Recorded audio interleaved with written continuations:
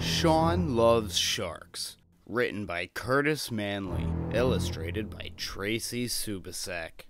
Shawn loved sharks. He loved their streamlined shape, he loved their dark blank eyes, he loved their big mouths full of sharp teeth, he loved how they could sneak up on something tasty and grab it with one big bite. Shawn thought about sharks all the time.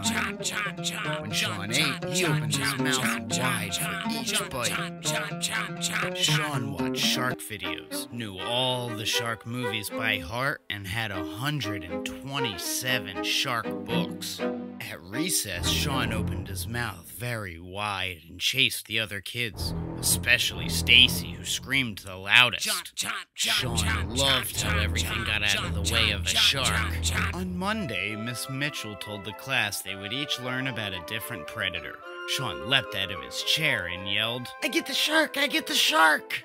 Please sit down, Shawn. Everyone gets a chance for the shark. Each of you may pick one animal from the bowl. The animal Shawn picked was not shark. It wasn't even lion or tiger or grizzly bear or orca or Tyrannosaurus Rex. It was a leopard seal, whispered Shawn. Great white shark was picked by Stacy.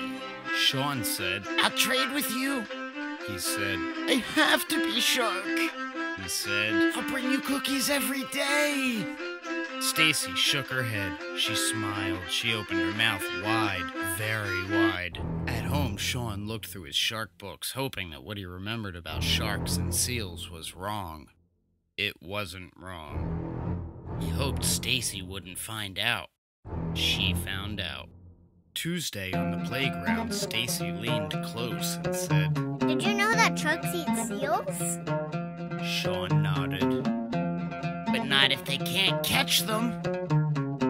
Stacy opened her mouth very wide and ran as fast as she could, but she couldn't catch Shawn. Shawn loved how a seal could twist itself around in an instant and zip off in a different direction. The more Shawn read about seals, the more he loved seals. He loved their streamlined shape and the patterns on their smooth fur. He loved their big brown eyes. He loved their sharp little teeth. And he loved how they could sneak up on something tasty like a penguin and grab it with one bite. The more Stacy read about sharks, the more she loved sharks, and the more she chased Shawn during recess, and after school, day after day, until Friday when Shawn stopped running and faced Stacy.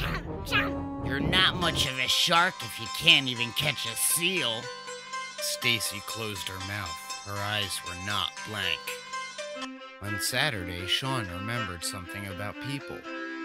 He filled his wagon with 126 shark books and pulled it to Stacy's house. Shawn loved seals.